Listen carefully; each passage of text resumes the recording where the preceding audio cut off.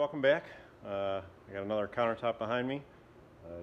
You've watched our old-fashioned traditional countertop finishing video. This is the countertop from that video, I believe. We're gonna sand it down and refinish it using our new Universal Tongue Water Sealer, otherwise known as UTOS, and our H2O Locks products. We'll show you how that's done. I'll do a quick tutorial on how to sand and strip this finish. I'm going to do sanding, but you can also do chemical strippers as well. Paint and varnish remover will remove water locks. Water locks does penetrate into those wood fibers, but it is not all the way through your wood, as some may think or believe. Yes, it soaks in pretty well, but it is removable.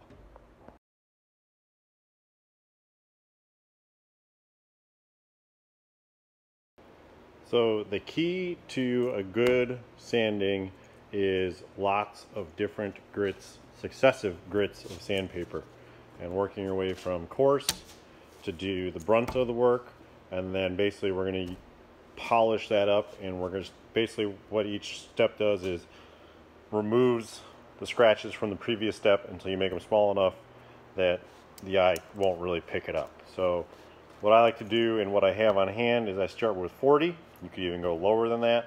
The lower the number, the coarser the paper. This is going to be your best way to eat through as much wood as possible. When we're trying to remove finish, we want to do it quick and, I guess, coarse. That way we're stripping finish without creating a whole bunch of heat and just trying to melt finish or spending too much time working to get off the finish. So it's better to go coarse and quick and just get it off. And then we work up to 60 grit to remove the scratches from the 40. Follow that with 80 to remove the scratches from the 60, 100 to remove the scratches from the 80, and 120 to remove the scratches from the 100. By far the longest step is this 40 step. We're going to be removing a whole bunch of material, removing the finish, getting down to fresh wood like we have over here. And that's why I usually have a bunch of different 40 discs. But really, once you get the finish off and smooth and you get a good clean finish-free surface, you really only need one piece of paper for most small to medium jobs to just kind of clean up that from the 40. So we're gonna gunk up these 40s much more than the other ones, because all of our finish should be removed by the time we get to the 60. So key is start coarse, go quick, and work your way through.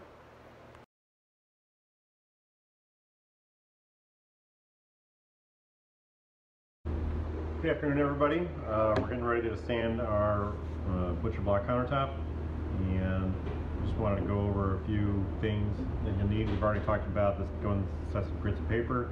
And then beyond that, one of the best things that has been invented recently is dust collection.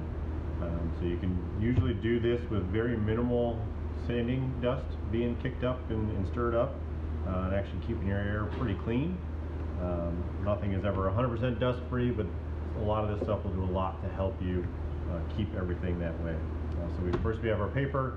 Second, we have our random oscillating sander. This is a Festool. I believe it's a 6-inch. You can see all these holes in here is kind of where the dust gets vacuumed up. And then we have a vacuum hose. And one of the best things you can do for your vacuum, for your dust collection system, is get a dust collector, a Cyclone. There's a lot of different varieties out there. These Cyclones I like the best. I think they're pretty easy to use. You just kind of got a hole in a bucket, you got to caulk it on there, so there's a bit of setup involved. That's not really our wheelhouse. There's plenty of videos and how-tos on how to do that. You can also buy them prefabricated. They're a bit expensive, so if you're only doing one or two projects, it's probably not worth it. But if you're going to get into woodworking, they are a great investment, and they're very portable too. So it makes it easy to take it outside for bigger projects or keep it in your shop or whatever. Maybe just pop the lid off and you got to dump your dust out. The vacuum connects to here, and the tool connects to here. Basically creates a cyclone to get it before it ever gets to your vacuum filter. It helps your vacuum filter stay longer. And then, of course, we have our vacuum behind me. That's what's doing all the collecting.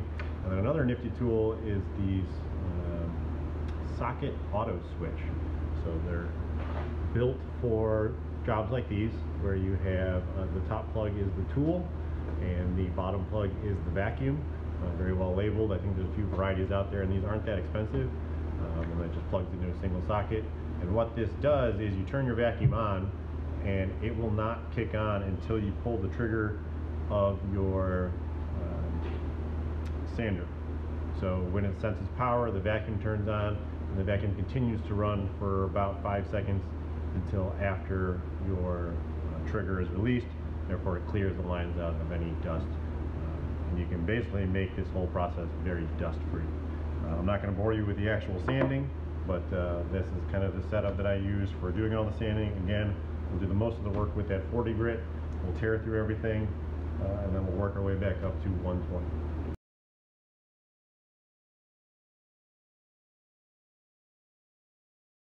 So just a quick note, if you see this countertop, it's partially unfinished. Most of you, if you're doing a new countertop project, it'll probably be unfinished.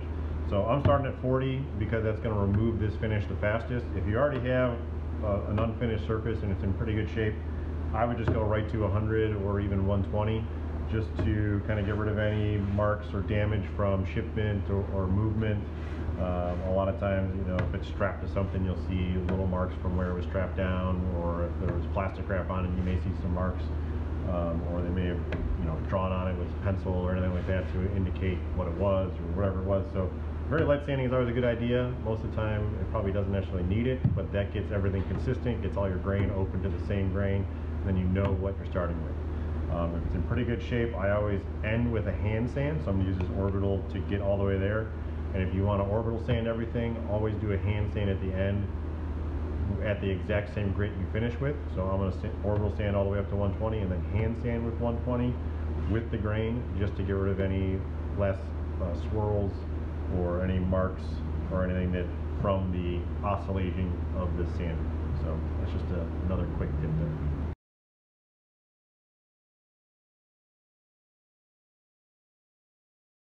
Okay, so we're sanding our countertop down. Remember, there was a previous finish on here before, so we did the majority of the work with that 40 grit. You can still see some slight color there, so we probably didn't get 100% of it off. That's okay. So we're going to move up to our 60 grit next.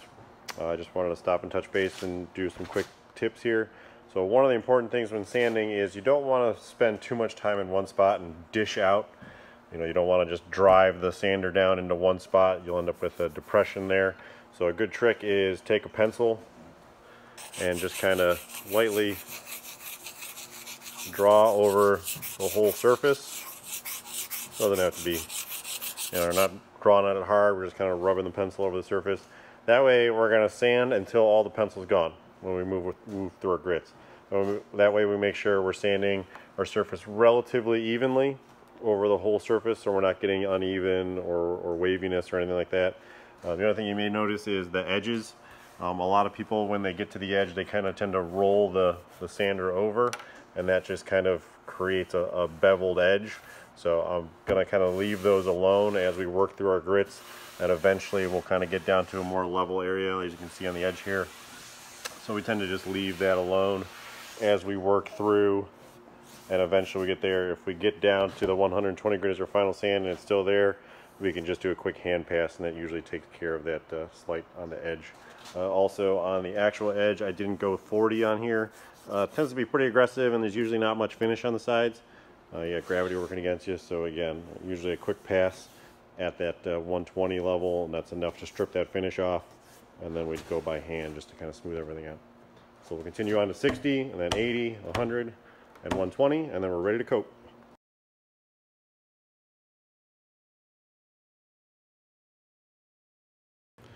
Okay, we're back at our countertop project. We just finished our sanding. You can even see a couple of spots here after we just wiped it down with our paint and our mineral spirits. So just to summarize, we did an orbital sanding. We had finish on here already, so we started at 40. We worked up to 60, then 80, then 100, and then finally 120 for our final sand with the Festool random oscillating sander. You always, again, follow that up with a hand sand that gets rid of any tools or swirl marks. I just put a piece of paper, 120 grit, again, same grit you finish with, on a sanding block. I went over it by hand real quick just to kind of get everything with the grain and get everything, all possible swirl marks gone. and then we vacuum it off, wipe it down with paint and our mineral spirits, and we're ready to coat.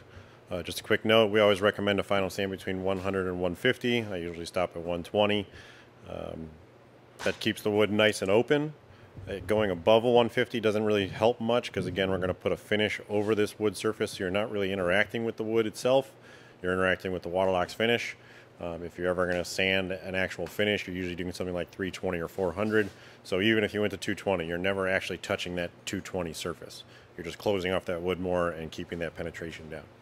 The only time you would vary from that is if you're doing something with stain.